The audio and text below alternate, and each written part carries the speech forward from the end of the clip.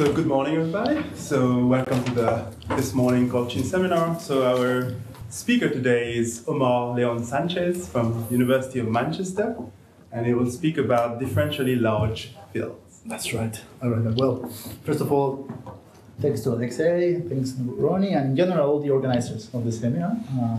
It's very, very nice to be back. I was talking to Phil is that last time I was in New York was 3 years ago. There was a DART meeting. I think it was here in the Graduate Center. I think that was the last time. 3 years? Yes, 2016. It was October 2016. Yeah. So yeah, it's been 3 years. It's really nice to be back. So the things that I want to talk about, I think I'm very happy to come down here because I think the subject it really fits really nicely with the seminar. Okay, and I hope people really do get interested in things. I am excited about these things, so I want to convey some of my excitement on this topic. Okay, and also I feel like there's a lot to do. It's kind of a new project that several people are sort of involved. So Marcus Tressl, Anand Pillai, and some of the people are also getting interested in these things.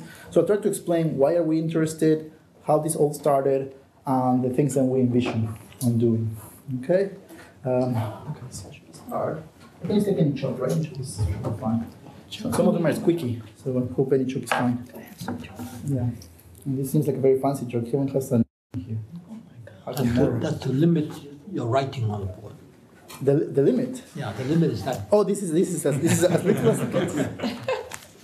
Okay. We should start by saying that. The general topic is this notion of differentially large fields. And the things I'm going to talk about is joint work with Marcus Tressl. So joint with Marcus Tressl. And I will talk about, at the end of the talk, I will talk about some applications in PV theory. And this last bit is joint work with Anand Pillai. So I know that Anand gave a talk in the seminar 2 weeks ago where he mentioned differentially large fields, right?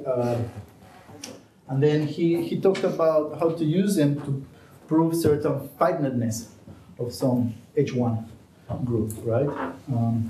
And then he said that I was going to talk about the applications into the PPV theory. So, but most of the talk is going to be just giving the setup of what these are. So I'm going to try to motivate them, explain why we feel like this is the parallel of what a large field is. So there's this notion in field theory called a large field, which has lots of applications in several areas, like in number theory, Galois theory, mainly due to Pop, but several other people as well. Try to explain why we feel this is the right differential analog of what a large field is, where you can do somehow like some differential arithmetic or like rationality questions. Okay? Anyway, so that's most of the talk, and then at the end, maybe 20 minutes, I'll take to explain how we can apply to PVB theory. So maybe motivation.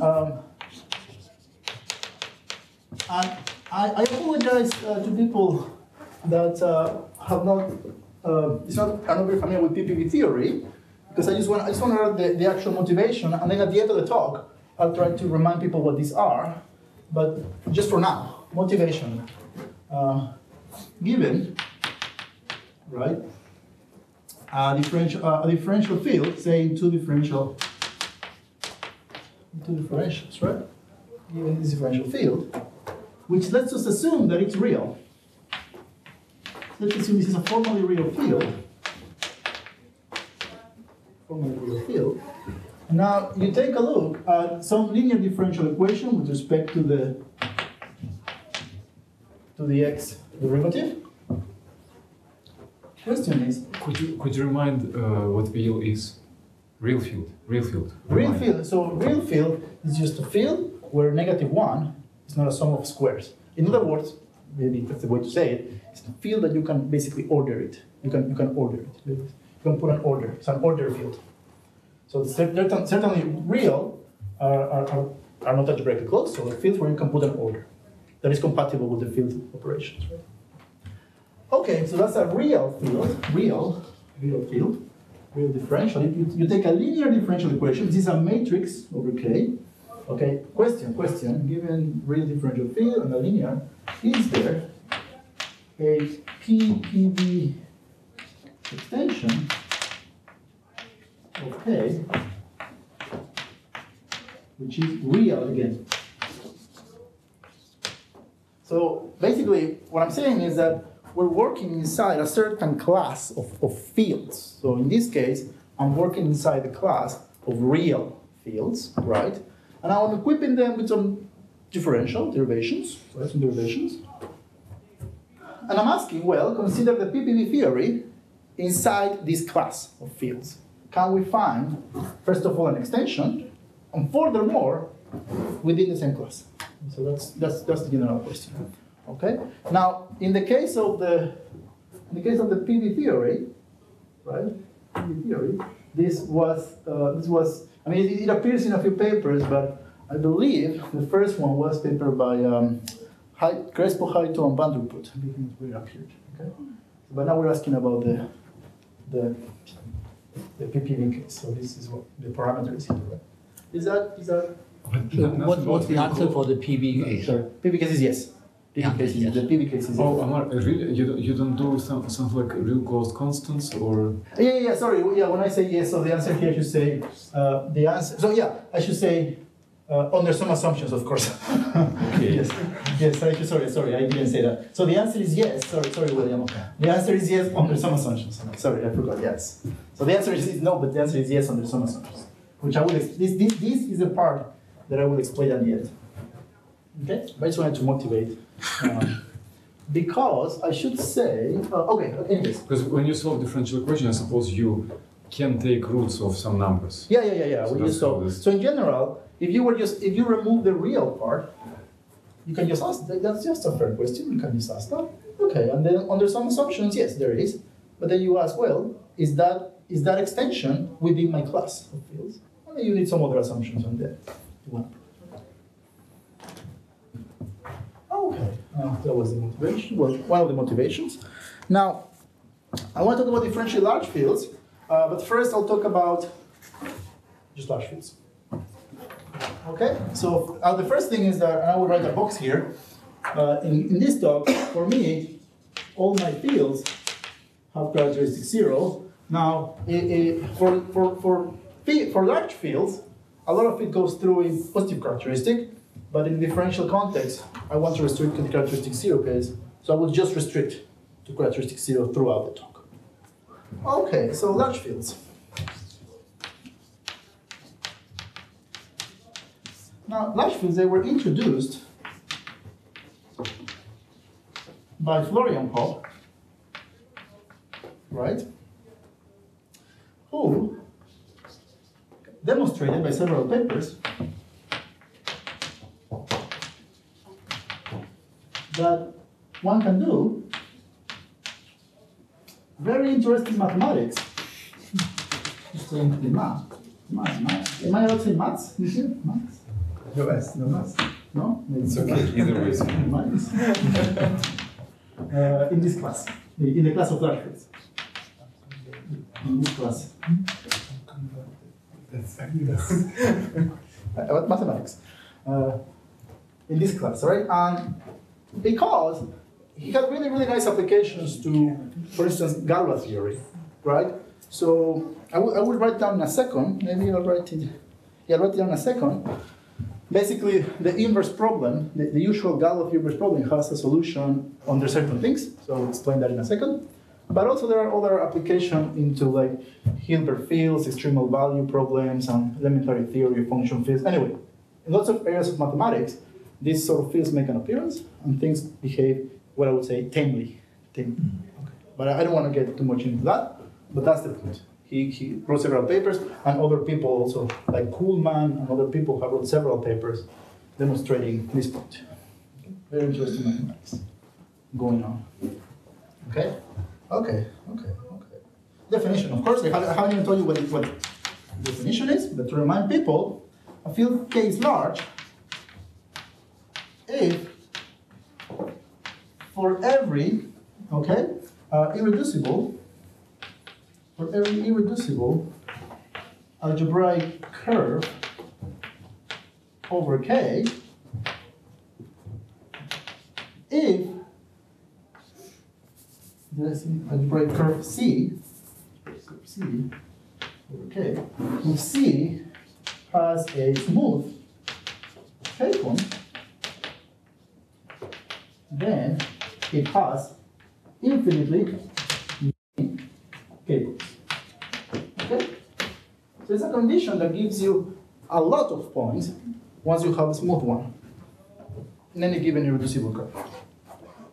This is the definition as it appears in Pop's papers. And then in a second, I will give equivalent, what I think more useful characterizations of this. Okay, but this is the definition. This is the definition. Okay? I will give other characterizations of this. Okay, examples. Now you might think, okay, this looks like maybe a definition which seems maybe hard to achieve, right? But which fields have this property? Does Q have this property? No. Why not? Because over Q you can take an elliptic curve, right? That have a smooth point and just have finite many Q rational points. This is like Mordel's theorem, right? So Mordel's theorem, you take a curve of genus 2. So there are curves. You take a curve of genus 2, right? You can find one which is smooth rational point, but by Mordel's theorem, it will have infinitely many Q poles. Mm-hmm. So you're using a big theorem of Mordel to argue that the rationals don't have this property. So in a way, it's actually harder to check that a field is not large. Okay, so the rational, maybe I should start by not examples, non-examples. So Q by Mordel's, curves of genus 2. But in general, there's like or a number field for that matter. Or a number field, yes, exactly. A number field. And in the same spirit, so Mordel's theorem applied to number fields, but there is a functional version of Mordel's theorem. So it also applies, think of the form KT, where K is any field. These are also not large, because there's again like a Mordel version for function fields. You take the Mordel version for function fields, you can find curves that all have this property. Okay? So number fields or function fields, they're just not. Oh, sorry, here I'm assuming K is algebraic close.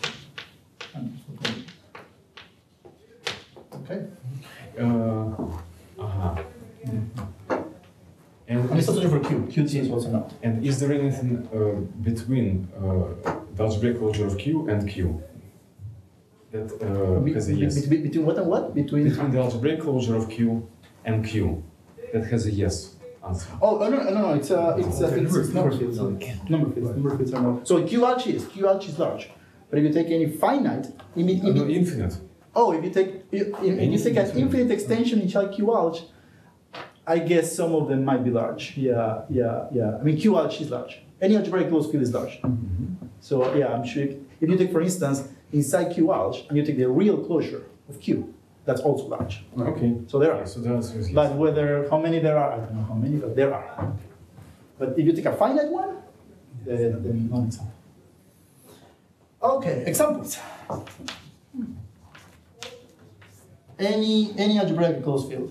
Okay, so I will write algebraically closed field. Any algebraically closed field. Any real closed field as well.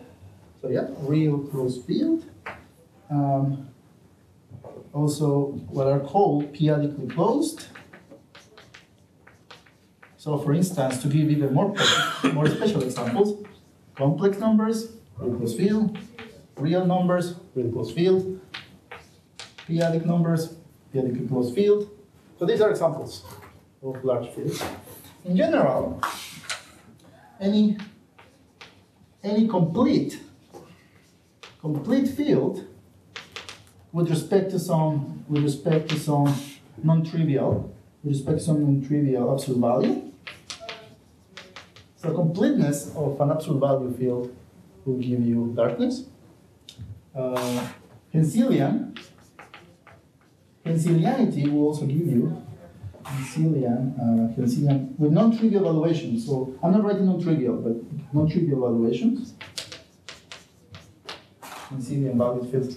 So one of the most important examples that comes out from this completeness is for any field K, you take Laurent series. Is large. So while KT is not large, if you take its completion with respect to the p-adic valuation, it becomes large. Okay, and this is kind of one of the main examples of large fields. So You need K to be algebraically closed. no, this is just in general. Any K. Yeah, in any case. And what about if you take an algebraic closed field and a subfield so that the extension is finite? So I'm a bit confused. You take an algebraically closed field and you take a subfield. So that the extension is finite. Oh, such that the algebraic closed field is a finite extension. Yes. Sorry. Like smaller than R. Yeah, of course, yes, I know. I doubt it because, okay, I don't have an example, but there is an example of a field which has a finite extension which is large, but the field itself is not. Okay. Really? There is an example of something. Yeah, a student of Pune came up with such an example, but I don't know if that actually will give you. But I guess it's in the same spirit. Okay. Now, the other direction is true that if you take a large field and any finite extension, it remains large. Mm-hmm. Actually, any algebraic extension will remain large.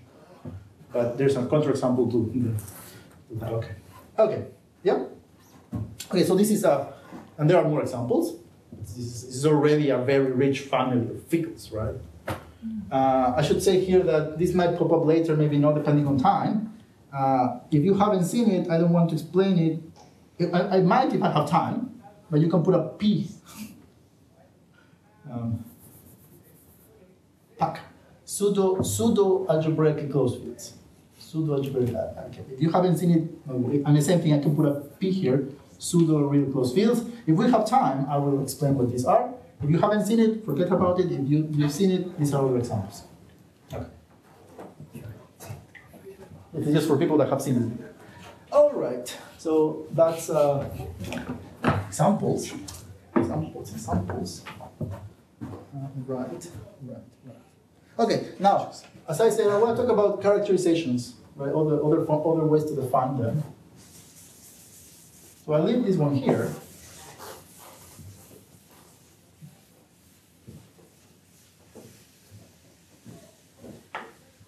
So I've been taking some workshops on teaching.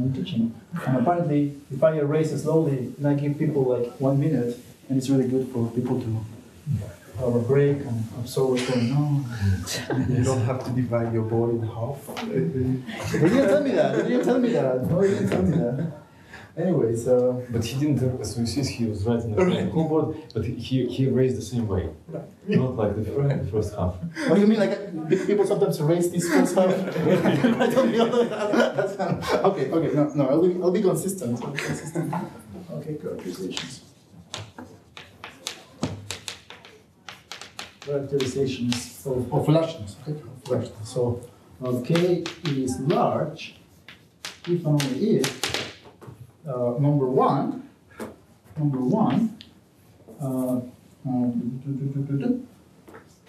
for every irreducible algebraic variety V over K, so the prime over K and irreducible over K, if V has a smooth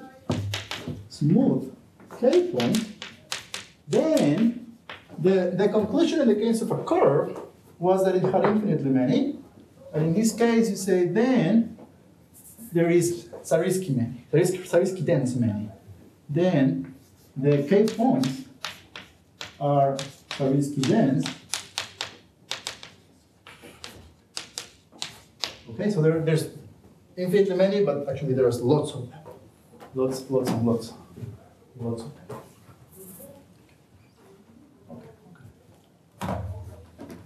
So this is just, it's equivalent, but it's kind of, in a way, stronger. It's something about all varieties, not just curves. Two, or maybe, okay, I'll say something here, and then I'll remind people what it means.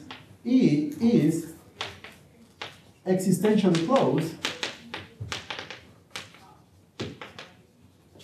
Essentially closed as fields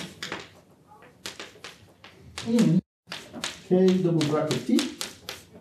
Now, I will just remind quickly people what this means. I think Annan actually gave the definition, but in any case, so a field K is existentially closed in an extension whenever, if I take an algebraic variety over K, which has a rational point here, it actually already has a point here. Okay? So if you find solutions here, that will give you a solution here. Okay? And that's it? And that's it. Really? So could you do the elliptic curve thing for the Q? How this breaks? Oh yeah. So Q, the rationals, the point is that Yeah. Q But this, like, how is this? is not extensionally closed in. Yeah. So why is it not existentially closed? For instance, here, because in an elliptic curve, right, you will be able to find, right? Why is this not existentially closed? Because I mean, so Just for take an elliptic curve, right, and suppose the elliptic curve, right, has maybe no rational points. Well, if it is, it will be large, right? According to this result. Yeah. So it's not existentially closed. It's not. Sorry. Yes, it's not. It's not essentially closed. So if you take an elliptic curve of genus 2, even if it has a non-empty set of Q points, it will be finite set, right? But it will have infinitely many of these. Okay. Could you give an example of equations?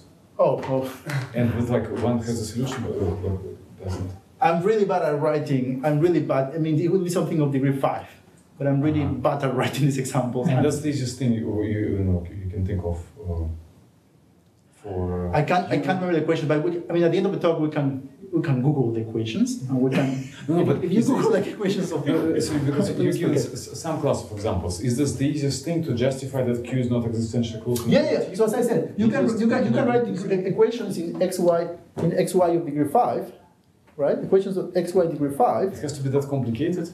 Well, the curve has to be of genus 2, so. Well, I think I can't really think of an example less than degree 5. Because it's, this is so nicely looking. Q is not, but that is so complicated. Okay.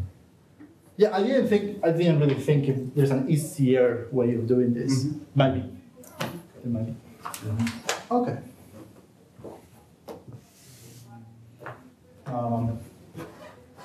Right. So these are two characterizations of largeness. Okay. Characterizations of largeness. Okay. Now there's two theorems that I want to have theorem 1 and theorem 2 about large fields. The first theorem is actually is easy. It's kind of easy to prove if you use the right tools. I mentioned before that every. Excuse me. Yes. When you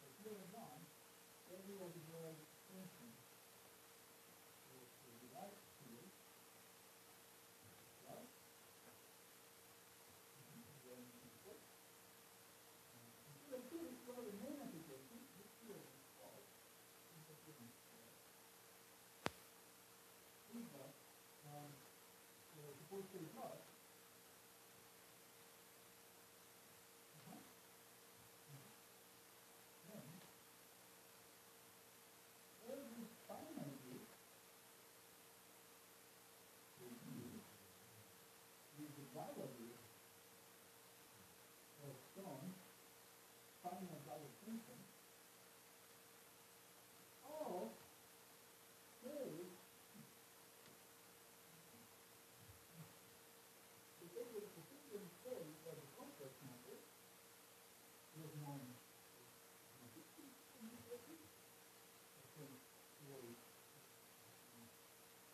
maybe the whole state of that, doing that. Of course, it could be much more. Okay. So,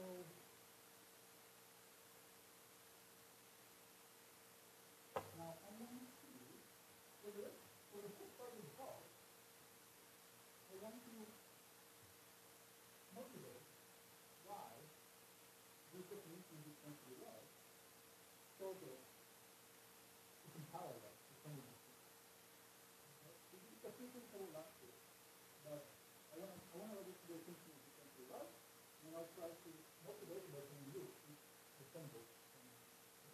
So I'm going to have to relate to it, but the thing that maybe people can try to keep in mind is we don't really have this thinking selection, right? And these two applications, one in terms of the Laurent theory, and one in terms of the right and community.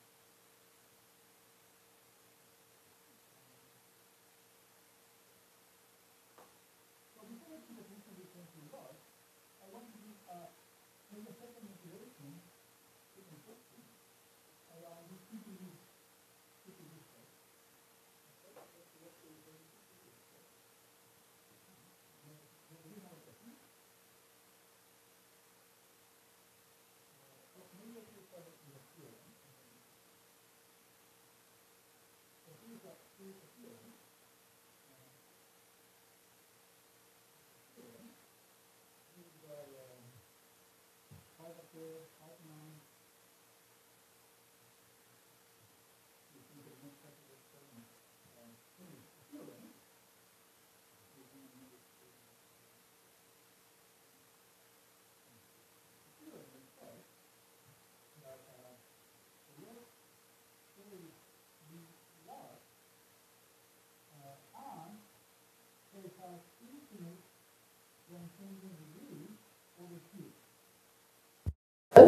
So,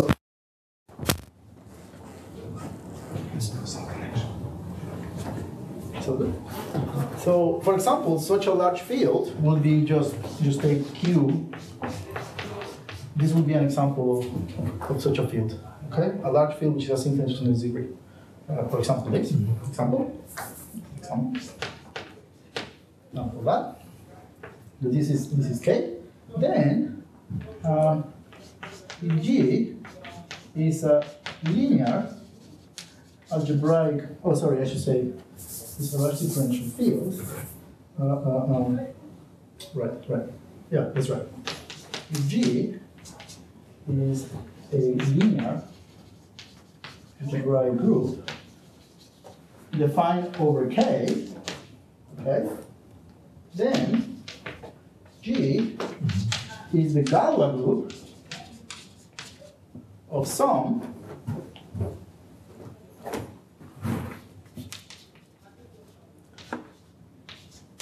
PV, okay, PV extension of KP, maybe KX is better, with the usual dvx derivation. So this derivation is trivial on K, and sends x to 1. And this is kind of an inverse Galois result, right? So you have these assumptions on K, which is large. You mean differential Galois group, I guess. Yeah. I mean the Picard-Béziaux over differential Galois group. Differential Galois group of some PV extension of this differential field. Theorem. Here's a question. Well, is there some sort of, first of all, is there some sort of analog for the PPV case? PPV case. Well, you could ask the following. Is there a notion of, and I will write the definition in a second, But is there a notion of differentially large, right, that replaces this one, right? Is there a notion of differentially large that replaces this one, such that,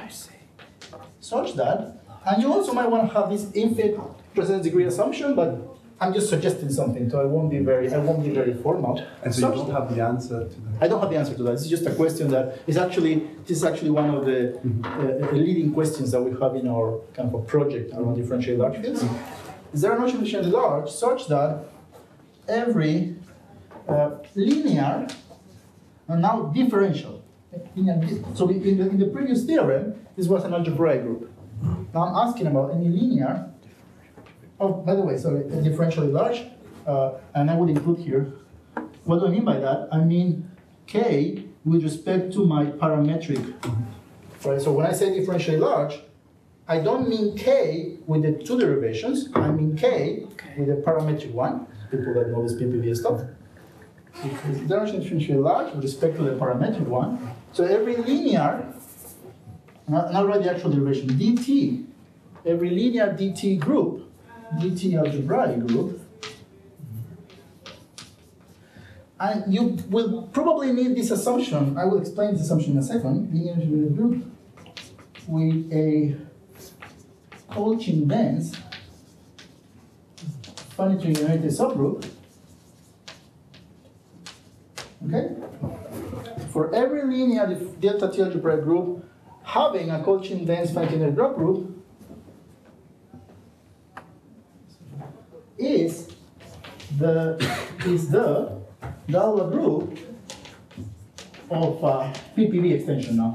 PPV extension, where I'm thinking of what? Well, I need to, before we equip kx with this, so we can just do the same thing. So kx, and now I take ddt, and now I take the delta t, which, I mean, again, this is something that we might want to show, so it's not that we have to do this, but I would say extend this such that it maps x to 0. Something. And they commute, I guess. Yeah. So if you put this to be 0, they will commute. Okay. So question. Yeah. And this assumption on the Colchin denseness is because we know that differential Galois groups of PPV extensions over this field, they must have. This is a result. I think it's Dreyfus. Anyways, this is a question. We don't have an answer, but it's kind of leading us to say maybe differentially largeness will say something around this. Just kind of in the similar spirit. Yeah, is that more or less clear? I think that we might be able to do that.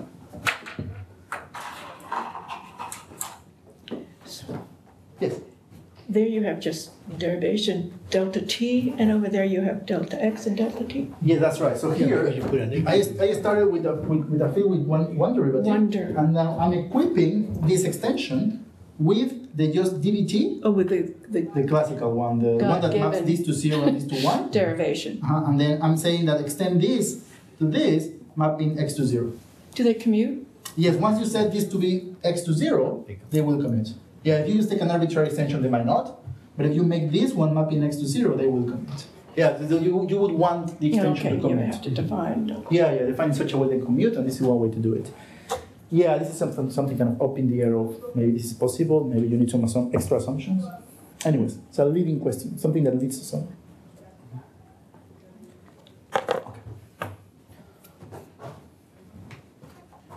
Okay, so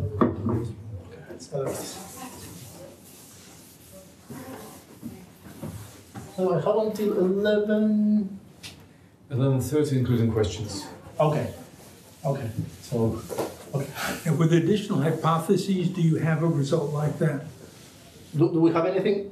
We have nothing around this really. Yeah. So sorry. I should say that it's been written by, I think it was Michael Singer. That I should have said that. Yeah, thank you. If we know that it's differentially closed with respect to delta t, then this is true. So in a way, it's sort of So if you go back to this theorem, if these are the complex numbers, this is a theorem of Tressl. I'm very bad with remembering numbers. I think it's Tressl. That if this is the complex numbers, then this was true, and this was true, I think, in the 80s or 90s. So the contribution, the new contribution is that now you replace the complex numbers for any large field of infinite tendency grid. So here, it's kind of in the same spirit, right? We know it's true for differentially closed. Well, can you relax that to differentially large?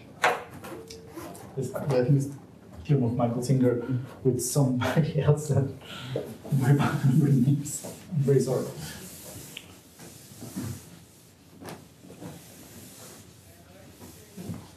So finite general means just as a group. Yeah, as a group. Finite in the group, yeah. So definition. So a differential field is differentially large if two conditions hold. Theoretically, K is large as a field, and two, if you have a differential field extension, which I will write like this, if you have a differential field extension, and K is existentially closed in L as fields, which I defined before, then K delta is existentially closed in this, and differential fields, and I'll try to write the pair to emphasize that here I mean as differential fields. Again, the definition is a similar one. Every differential variety over K that has an L point should really have a K point. So it's quantification for all L. Yes, that's right. So for any, you want for any. Before if. What? For all L. For any extension, no. So K is fixed. L. L, yeah, L is for any L. Oh, yeah. So for any. L is clear. For any L, which is an extension, which is extension of closest fields, then this happens.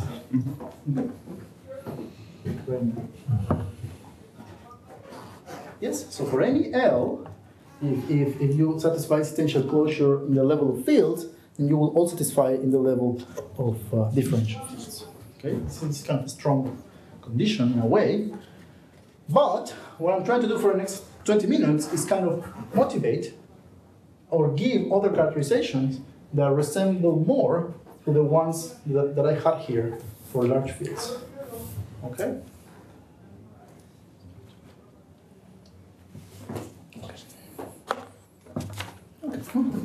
Good. Is that okay? Right. So differentially large, and I have several things about differential algebra, which I'm sure I can assume in this audience, because this talk proposed for no differential algebraists. Right. Okay. Oh yeah. Examples. Of course, examples. So differentially closed fields are examples of this. So you can just use the definition right away. Follows from the definition. The other examples, which are like the main interest for us right now, because we really want to study this class, I'll explain. This denotes closed ordered differential fields. It's a class of fields that was introduced by Michael Singer, the 80s, I believe. What it means is that if you look inside the class of ordered differential fields, these guys are the ones that are existentially closed. So these ones are the ones that if there is a solution of something in an ordered differential extension, it already has a solution downstairs, right? So it's like these are the existentially closed ones in all differential fields. These are the existentially closed ones in ordered differential fields, right? So it's just like restricting to the order class. Okay? Yeah, is that okay? Do I need to give you more details here? Anyways, so this is like the analog, if you want, of algebraically closed, and this is the analog of real closed fields, right? So this is the class that we're looking at, trying to see what things can you say over this field. There's a lot of real algebraic geometry. So how about differentially real algebraic geometry. Anyways, this is a really good example. Are they ordinary or partial? In the whole talk, I'm just taking ordinary things. Okay. But all of what I'm going to say up to the end, I think, it works with several commuting derivations. This definition, certainly, if you put several commuting ones, it's the same definition. Right. And you can also talk about closed or differential fields in several commuting derivations. And yeah, almost everything I'm going to say works for several commuting derivations. What happens in the complete setting? If you do the completion of some Yeah, the completion differential field. in the sense of fields, completion in the sense of fields. To know if you, so I guess the question will be like, is that differentially large? So if you take a differential field and you complete it with respect to some valuation. So in general, I'm going to give an example that it's not differentially large. I'm going to give an example of something which is not differentially large for an obvious reason, but at least in my example, it will be close to being differentially large. So such examples are close to being differentially large, but they're not. Okay, I'll talk about that in a second. Okay. So this was a theorem. Right. Now, as I said, I want to give characterizations that look a bit similar to the ones for large. But to do that, I need to talk about something that I'm sure people have seen before. It's the jet or prolongation of a differential variety. Okay, so definition. This is more of a chain of definitions. Right. So just to have the right setup, I want to have a universal differential field where my differential varieties are living inside. In the Cauchy sense, a universal differential field. So that U will be a universal. So you do universal. So everything is sort of living inside U. Okay, that U is universal. Now let delta R, right, be the map. Okay, I'm gonna fix some n. So fix n. So fix n, a natural number. I'm gonna let, and also R, a natural number, n and R, natural numbers. I'll let this map, R, be the map from un to un r plus 1, which is just the derivatives. It's just the derivatives, that's it. So for any element, any tuple, so for any tuple, this map is just A, delta A, and the delta A. I call it a nabla map, but it's just the A together with all its derivatives up to order R. That's it, nothing else. Now, given a differential variety, say V inside UN, right, some differential variety inside UN, I'm going to denote, this is not the standard notation, but I will use it anyways, get R of V to denote the Zariski closure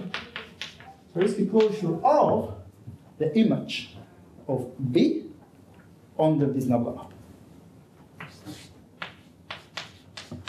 So I take the points in B, I apply these derivatives, I get is a Cauchy set, I take Zariski closure. So this is Zariski closed, of course. This is a Zariski closed set.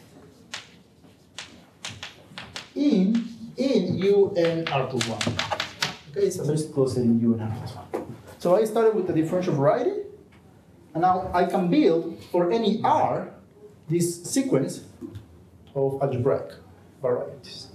So I really get a chain, so family, a sequence of algebraic varieties, which the whole family determines V. But all of these are algebraic varieties, right? Even when R is 0, it's still an algebraic variety. Okay, so I'm an algebraic variety. Okay. Now I think that's all the notation I need to state the following theorem.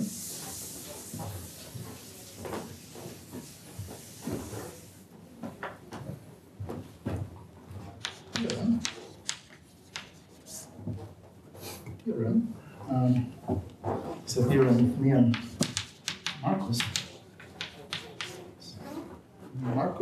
Tressl.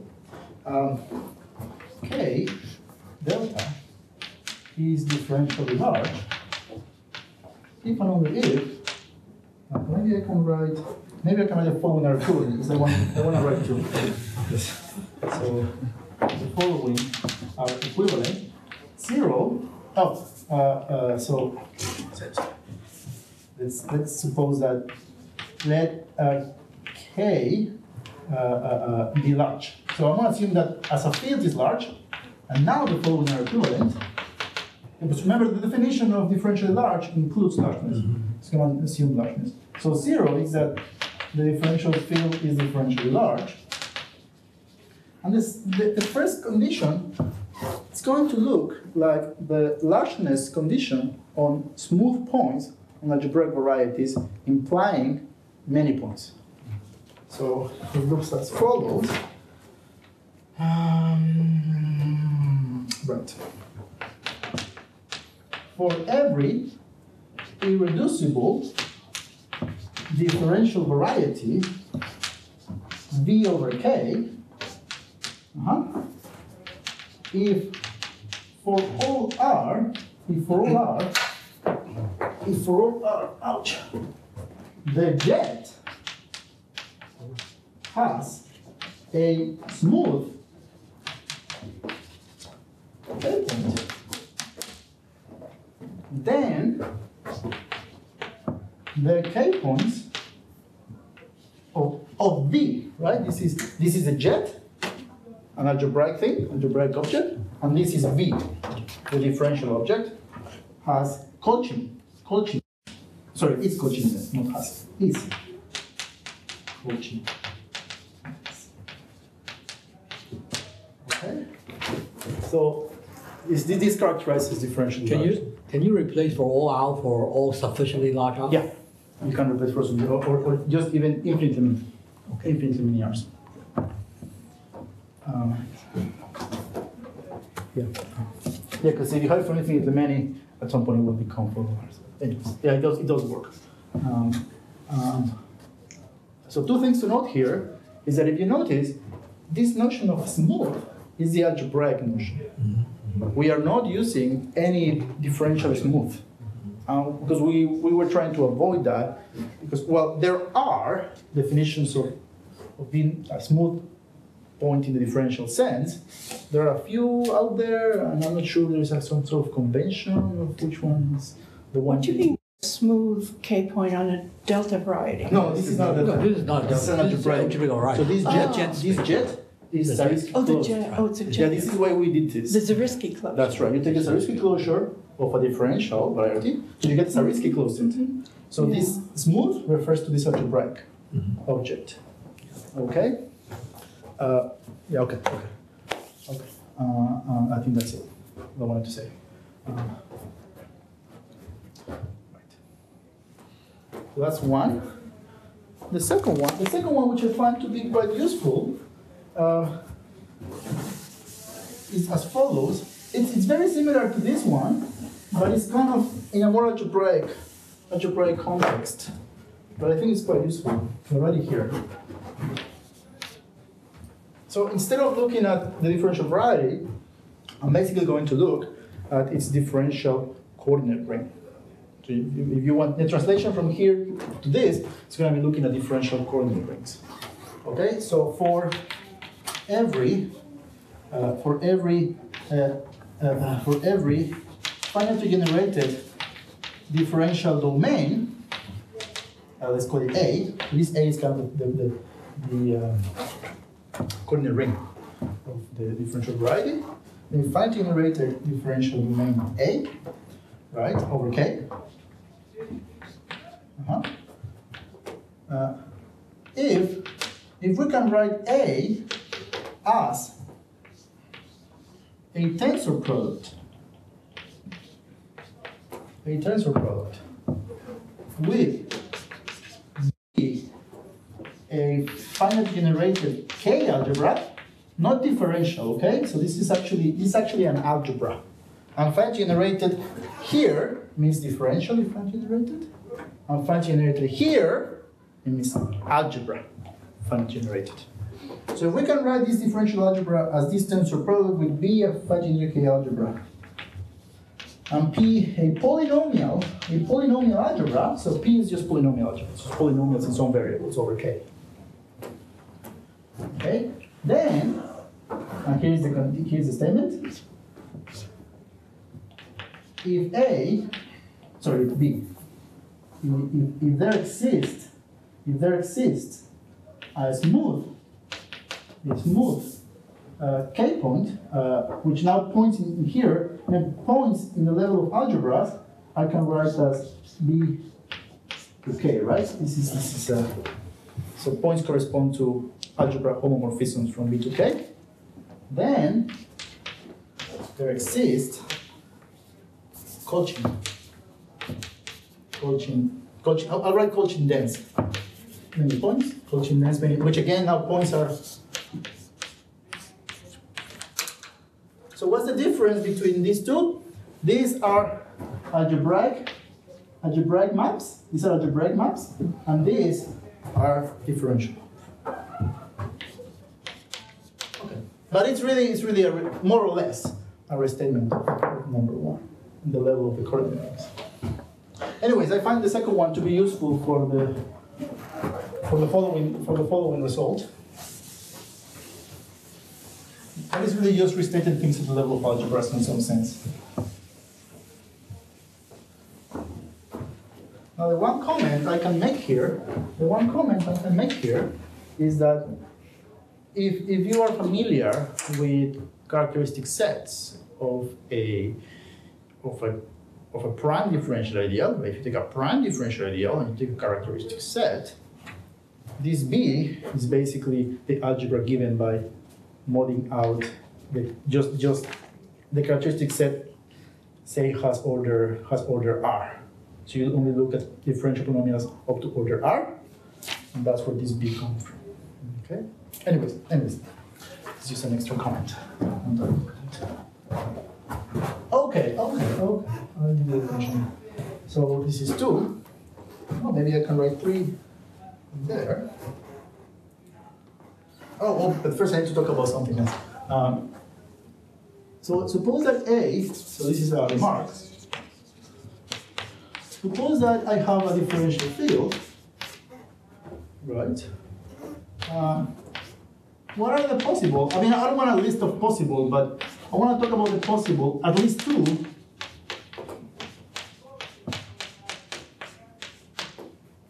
Possible derivations on the Laurent series. Okay? Well, I want to talk about 2 of them. The first one is just K.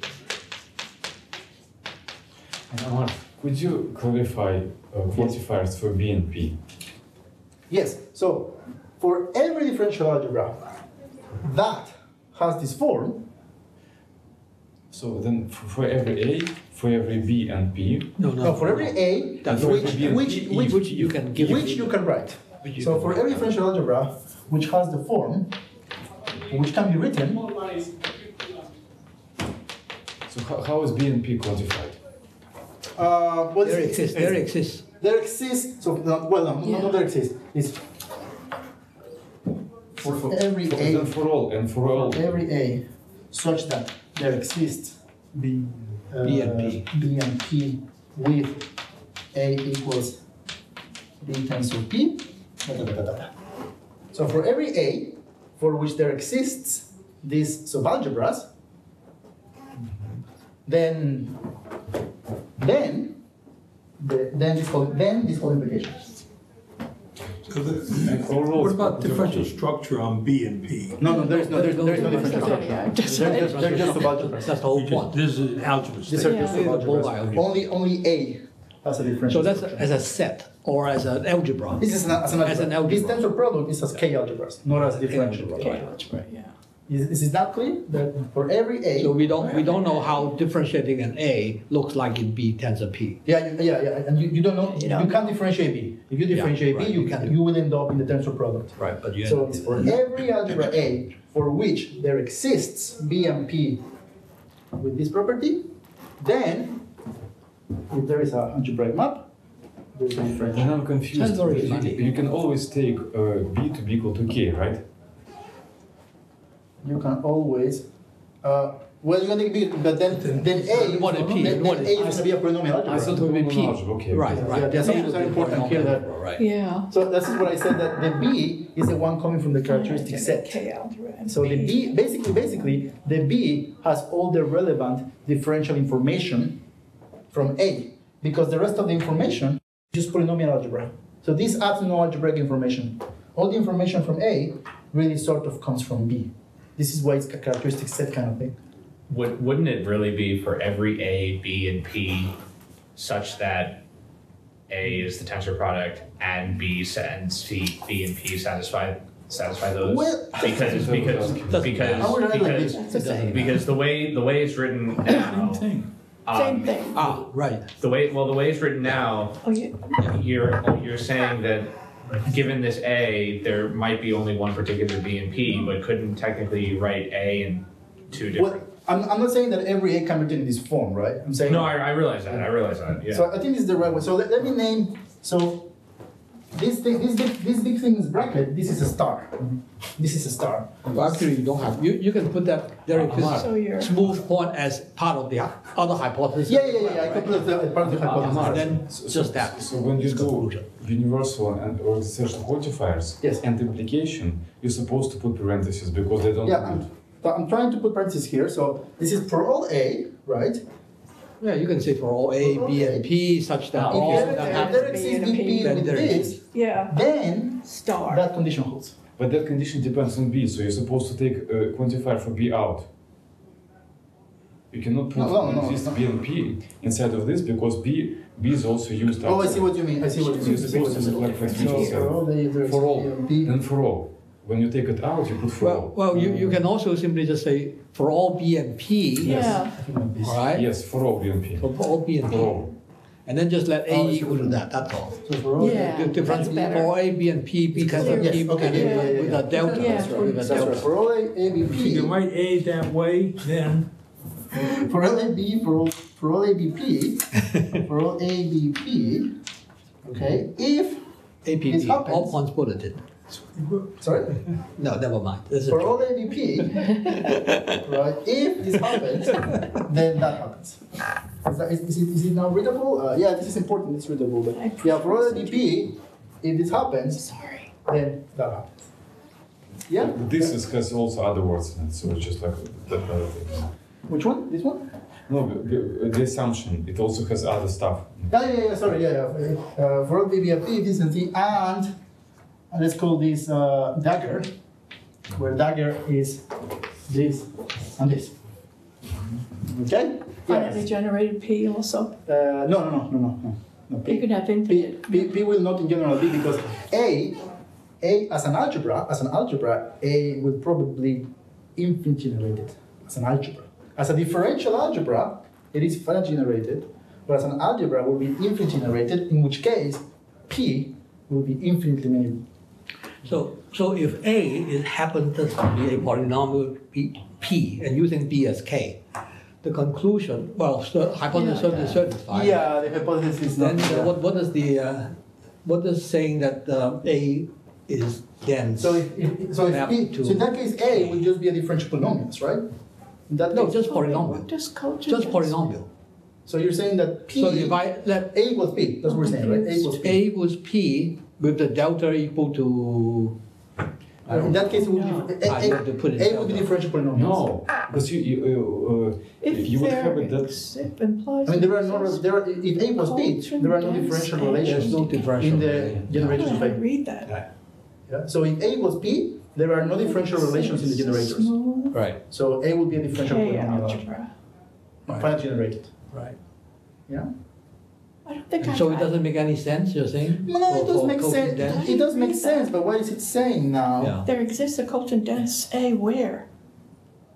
There No, exists there's the map. Colton There dense many, exists a map. Colton dense many The maps. existence is for the map. Colton dense many maps. Map. So there's a lot of Map. maps. There's a lot of maps. Mhm. A lot of differential maps. This is like there's a lot of differential maps, like Colton dense it's a many maps. point in the variety. Yeah, this is a point. This is like a differential K point. You should think of this as a differential variety. And this just Gordon means free. You think Gordon that it's a free. differential variety. V of A. So if you put Yeah. a point, Is like K variety. K differential variety. Yeah, right. Or more the prime. Or more the prime. You didn't say they were Yeah. homomorphisms. It's like X Yes. prime mod P or something. Yeah. Right. You should think of A as the current differential, a differential variety. And this just means a differential point in the differential variety.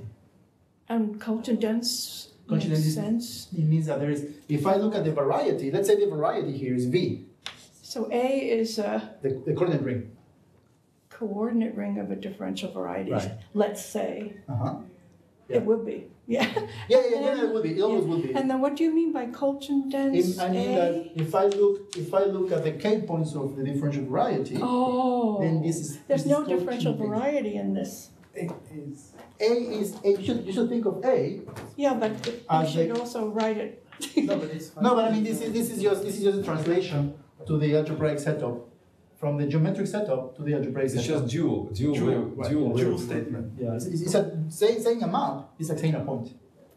So yeah. Anyways, there are different ways of saying this, but No, I still don't understand what a Colton dense. you should just think of this. Do you take the K Map points is- of B? It's not called Chinese map.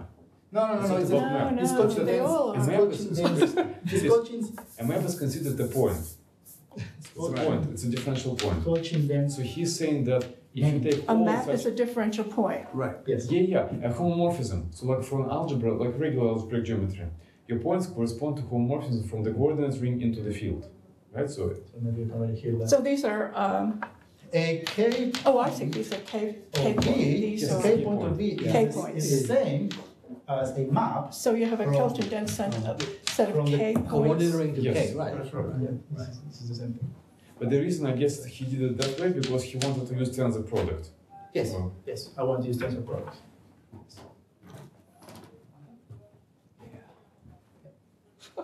Yeah, I know, and this sometimes changing the language make things a bit difficult to grasp. But I guess. So when you can say also there exists dense, you mean there the K points is dense. Yeah, I mean the K points K in point is B. dense. And Dense the in variety B. with coordinate ring A, Yes. which is not written here at all. No, because, because that's you a know, dual statement. so the fact that Every this is finitely this is more assumption, general. this assumption, Yeah, you- Yeah, this so that, assumption. What do you mean It's by a domain, Colton right? dense in B? No, What's so B? this assumption, if you look at the assumption, gives you that it's going to be a coordinate ring. It doesn't that's say right. coordinate ring No, on no, B. wow, but the It's B a dual is, the statement. You B wouldn't is want this in an harmless. article refereed by The me. B is harmless. No, it's given the statement in terms of variety on the Yeah. first line. I and that's a understand. statement. Because I actually had this similar kind of question. Did your referee understand the statement?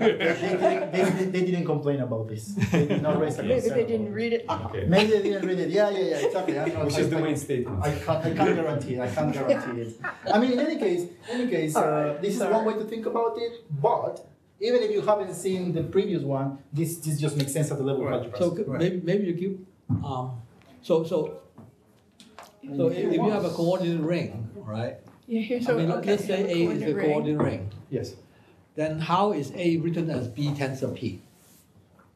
If A, okay, right. So I will write it in a second. In lots of Just let ways. me change this. Maybe Really? there will be no. Let me. Why not? I'll tell you in a second. No, P is just polynomial algebra. Oh, not finitely generated. I will. No, Ah, that's the right. No, polynomial no, algebra it's is not. not. No, Okay, that- that's I will- fine. It's not I will say finite that's generated. fine. I will take. Yeah. It's fine. Oh, okay, sure. fine? That's Yeah. fine. That's fine. Oh, okay, Yeah. okay, That's okay. fine, yeah. I will maybe mean, change this. Let me change this to the following. Because it's equivalent that K Smooth. is existentially closed as differential fields. Then the differential field is existentially closed, as I defined before, in A. It's the same thing. So Wow. if you don't like this coaching denseness stuff, Oh, okay. you No, can just I say don't like that. I don't see that in literature ever. which one? This one or That the other the one? field is existentially closed in a. This is a domain, right? This It's is a domain. I thought So the it's that's topology closed was in on the terms of solution domain. space. no. So No. Wait. A is a K algebra. A is a differential. Yeah, yeah. K So, algebra. But the So- existentially closed contains a reduction to the Colchin dense set. Yeah, That's what Yeah, you're doing. oh, okay. Yeah, Or you can look at it That's- in the theory of differential domains. Yeah. Right? In the sense of differential Did you quotient. want to say Well, quotient we don't have a field or quotient of A topology or- on the set of It's the differential same. Is it the domains. same? Because it's a domain, so you can just say the quotient field. Because like It's essentially solutions in integers and or You have to rationals is define different, right? that. uh, You'll be no, a not fairly for- But existentially close is defined. If I have a everywhere. field, Oh, well, and I yeah, have A is a all- domain extending the We field, think of as B. the definition But of you closed understand, but you is the now have same to understand what it means. Right. In differential algebra. Yeah. Right. Yeah. What I mean is like it's just defined the same way that for every for every differential variety over K, Right. if it has a solution in the domain, it has a solution in K. That's But right. Is it would it be the same as to say quotient? Oh no. Well, you can no, use the no, quotient no. field. No, I mean no, that's right. It's different, but I meant like different? it's the same. You say the same thing. You say for every differential variety over K has a point in the domain, Yeah, it was- but it's not the same as changing the domain for the quotient. Okay. Really?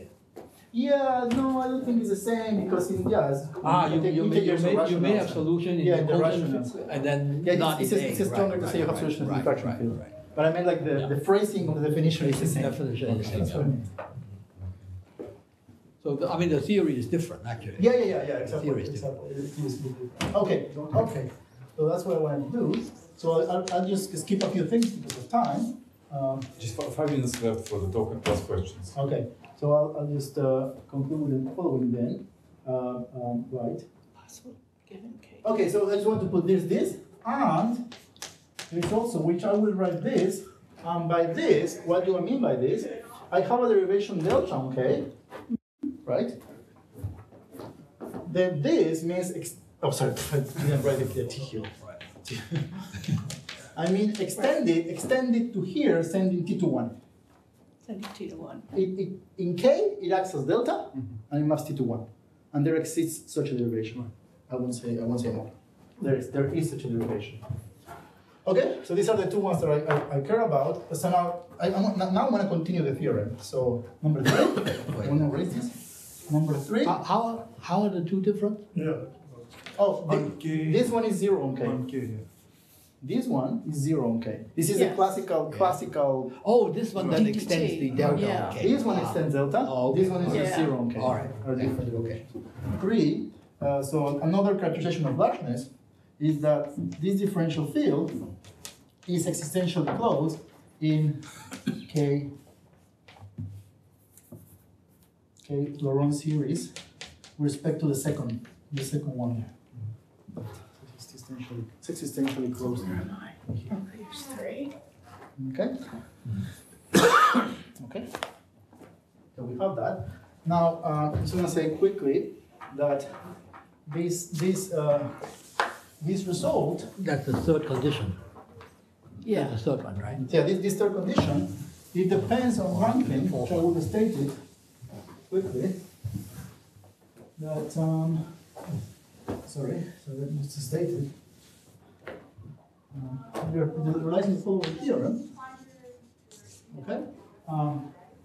Suppose S is a differential algebra. Differential K algebra. So it's a differential K algebra. Here. If there exists, again, a domain, a differential K algebra which is a domain, if there exists an algebraic map from S to K, if there is an algebraic, a K algebra homomorphism, not differential, K algebra homomorphism, then there exists a differential K algebra homomorphism from S. I'm going to put the delta just because it's important. To K. Oh, okay. So this theorem says that if I have some Extending. extending what? They exist. If there exists a map here, Oh. there exists a map here, not extending. But not necessarily exist, just No. there exists the map. No. And this second map, Oh, okay. we call it the twisted Taylor morphism, because if you've ever seen a Taylor morphism, this is more or less what telomorphism is doing. It's mapping a morphism of algebras to morphism of differential rings, but twisted because the telomorphism does not give you a differential key algebra. It just doesn't. So we prove that you can twist it to get this. What is this saying in the level of points, in the level of differential varieties? If I have a differential variety such that this jet space have algebraic K points, I can Is this produce constructive? this map. Yeah. If you give me a map, I can construct this map. Right. It's very easy to But construct. it doesn't extend.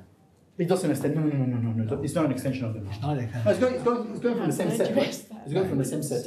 Ah, It's right, going from right, S to right, S. same set, right. It's the same Yeah. set. Right. But yeah, it's very easy to So construct. it has to be twisted. I don't want to write it. I don't have time, but it's very easy to construct. Anyways, this is what you use to prove number 3.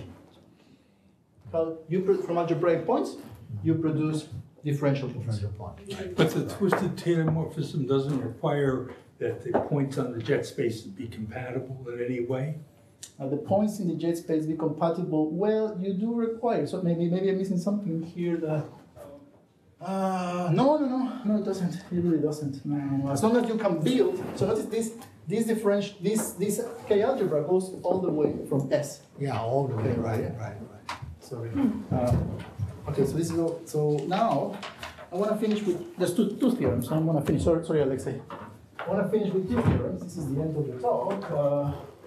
This is another theorem. I will finish with 2 theorems. The first theorem. I'm on the chalk. The first That's the theorem. limit. This theorem says that right. Take any differential field, it doesn't matter, take any differential field, and now I start doing the following construction. I take K, and I add T1. Okay? Now, as I said before, this is not differentially large. This is not differentially large, okay? Even though it's like a completion, but it's not differentially large, because you cannot solve things of this form. And T1 is T1 is some some variable. non-constant point. Right. Some actually variable, Variable. Variable, such that You can't have a long. the derivation here is the one that previously I called it delta T1. So it's the one that extends delta Right. and maps T1 Right. to 1. And now, repeat it. Add another variable and just extend it again, so that the derivation maps this to 1. Now repeat it. And we're going to build F to be the union of this chain.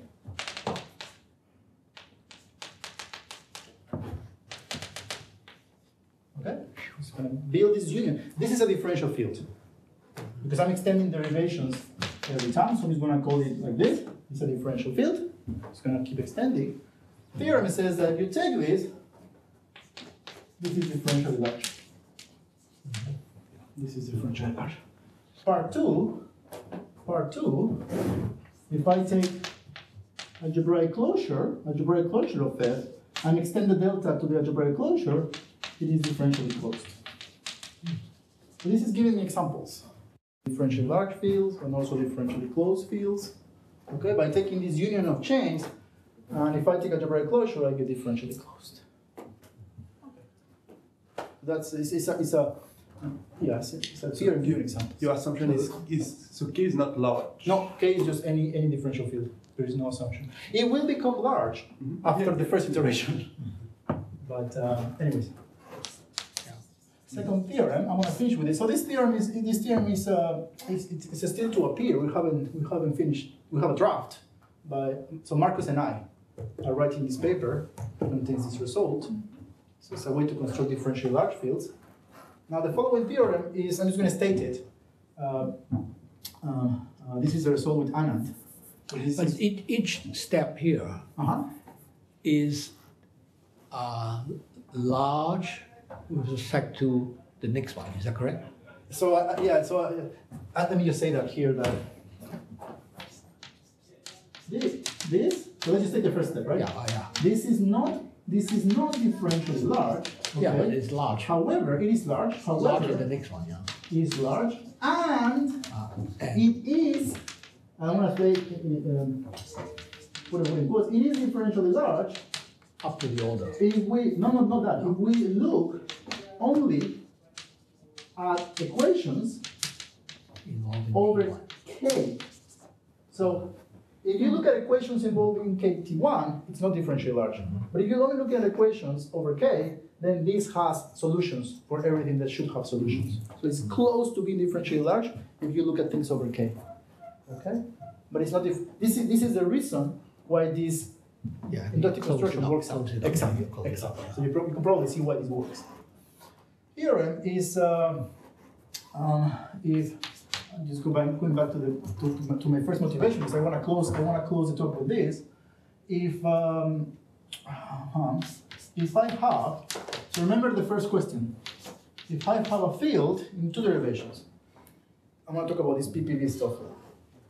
If this happens, and some assumptions here that K, if I take the delta x constants of K with respect to the delta t derivation, if this is existentially closed in K delta t, so okay, as delta t fields, right, existentially closed as delta t field. This is the assumption. I have a differential field to derivations. If this is existentially closed here, if this field of constants with respect to delta t is differentially large, okay, differentially large with respect to the definition I just gave, this is differentially large, and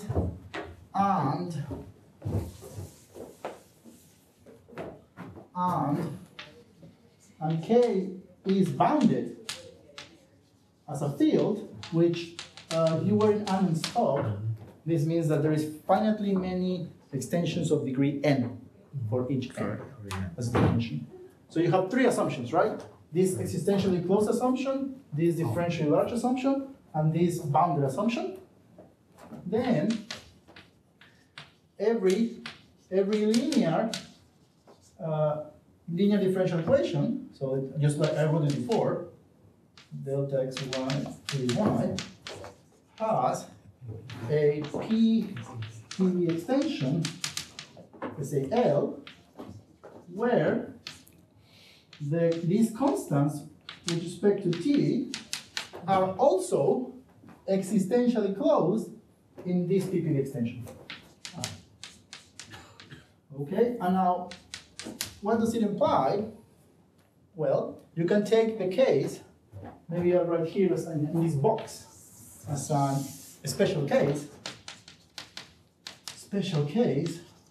where K is a real field and these constants, suppose that these constants with respect to delta t are this example that I talked about before, close ordered differential fields.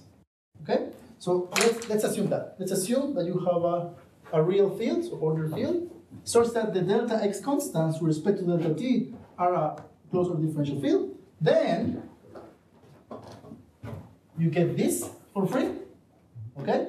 You get this for free, and you get this for free. So you get all the assumptions, and therefore you get this, which implies that this L is real.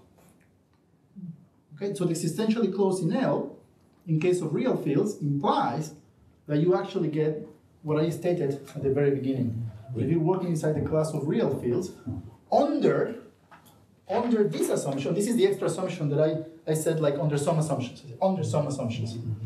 This is the under some assumption. Then you get a PPV extension which is real. Okay, so sorry that I rushed at the end. I wanted to close with the first question at the beginning, but I'll stop now. Sorry. So do we have any more questions? Some of the equivalences here, are they simply just unwinding definitions or what? I mean, some implications are certainly right away, and certainly, so from 1 to 2, it all, as I said, it looks very similar because you can think of this A as the coordinate ring of V, right? But the thing to do is, for example, suppose that you start in number 1. Suppose that you start with the assumption that you have a differential variety satisfying the smoothness points thing, Right. and you want to get this, okay? Right. But what you have to do is translate it. You have to translate it to the algebraic context, okay? Right. So if you, and maybe this will answer Philip's question, hopefully, Philip's question. Let's say you start with B, okay? So I'll erase. So you're trying to show the Let's say y1. 2 imply 1? Y1 implies 2. Or 1 imply 2? Oh, sorry, no. No, sorry, 2 imply 1. 2 2 imply 1, right? 2 imply 1. I'll erase this. So I'm just going to give a sketch. So why does 2 implies 1? Okay, why does 2 implies 1?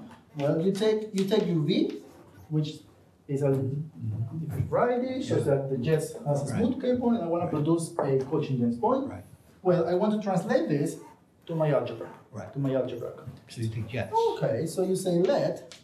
I'm going to call it A bar for now because I'm going to make a tweak. A bar will be my my coordinate ring. So this P is the differential prime ideal associated to P. Right. This is my A. And now, if I'm able to write A in this form, then I'm good. How can I do this? Well, you take a characteristic set of P. Take a characteristic set of P. With the characteristic set, you get this separand, this H. This H, right? Well, if you want to make this work, you have to localize. So I would say by characteristic sets, like or by general, by results of several coaching, I guess, characteristic sets. By characteristic set, there is this H differential polynomial, and I'm going to actually quotient now by P. So it's a differential polynomial which I'm going to quotient over P, such that a twiddle localized at H now becomes isomorphic to this B localized at H tensor P. So I'll erase You don't have B yet, right? I don't have B. I need to say what B is. Yeah. So I'll erase this conclusion. So where B is, I take the polynomial ring up to order, say R. I'm gonna say what R is in a second. Covers all the H. Where R is the order of the characteristic set. Right. So suppose you have a characteristic set, so the equations involved have order at most R. So I'm going to truncate. I'm going to truncate the differential polynomial ring at order R, and I'm going to mod out by this. I'm going to call it lambda. This is the usual notation for characteristic set. I'm going to mod out by lambda. An order here. Oh, okay. Or intersected with this. Intersecting with the ring. So I'm going to put an R here just to denote that. Yeah. So this is a finitely generated algebra.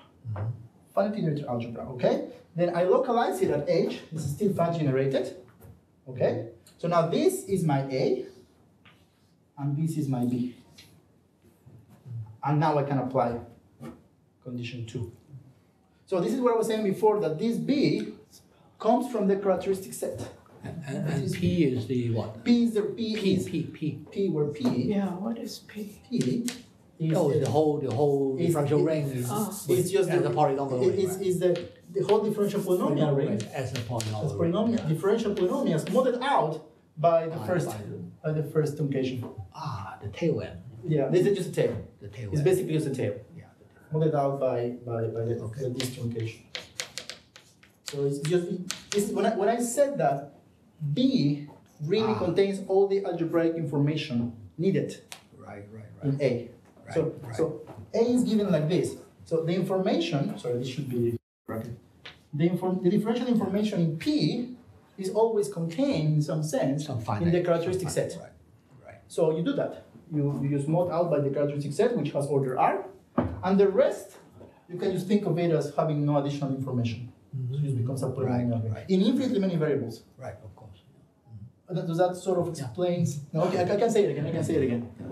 I don't know what is X, and algebraic indeterminate family.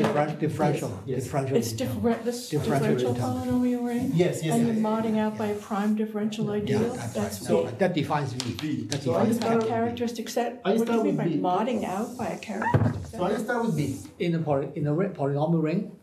Modding out just by the characteristic set? Up to order No, R. the ideal generated by The I- that quotient ideal up to order R, up to the order. So the characteristic set, right? If I Okay, take to take R large enough so that. I take R large enough. R is the order. The other things doesn't matter For the really. characteristic set. I mean, the other things are consequences. Yeah. So I take the differential polynomial ring in n variables, same. I mod out by P. This is my differential algebra. Yeah, Okay. Now B is I'm going to truncate the differential polynomial algebra up to order R, where R is large enough right. to contain the characteristic set. Now I'm going to take, say, you can think of this as the ideal, not differential, as the ideal generated by the characteristic set in the truncated, right? Polynomial ring. Okay. Now this becomes, as an algebra, finitely generated because it's everything in the truncation. Yeah, So this is a finite algebra which contains the characteristic set. So in a sense, it contains all the relevant information from P. Right. Yeah. Remember, characteristic set basically determines P. Right. And then the rest of it is just some indeterminates. Some indeterminates that will be just polynomials. And then you get. Okay, so it's really just a way Yeah, to. so that's why you need irreducibility. Well, yeah, because you want P to be prime, right? Right. Right. Yeah, that's really what you need. Yeah. Because I want P to be prime. And you can't do it component wise or something You like can, that. yeah. You You can probably component can, wise. right? But the problem is that in the condition, so I need these guys to be reducible because if I have a smooth point Oh, or something right. not reducible, then there's going to be a smooth point in one of the components, Yeah. Right. but you don't get the denseness You get to the all denseness. components, just to that component.